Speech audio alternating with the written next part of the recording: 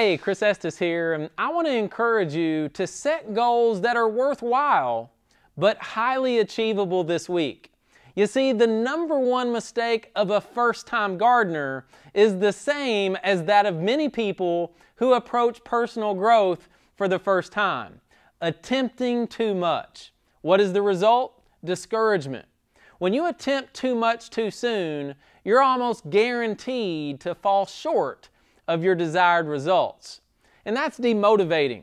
The secret to building motivational momentum is to start small with the simple stuff.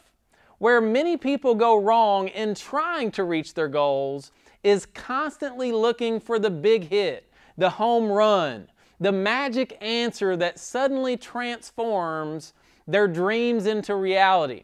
The problem is that the big hit never comes without a great deal of little hits first.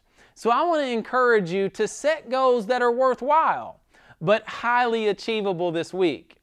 And if you do this, it's my belief that your best days are just ahead. So get your hopes up.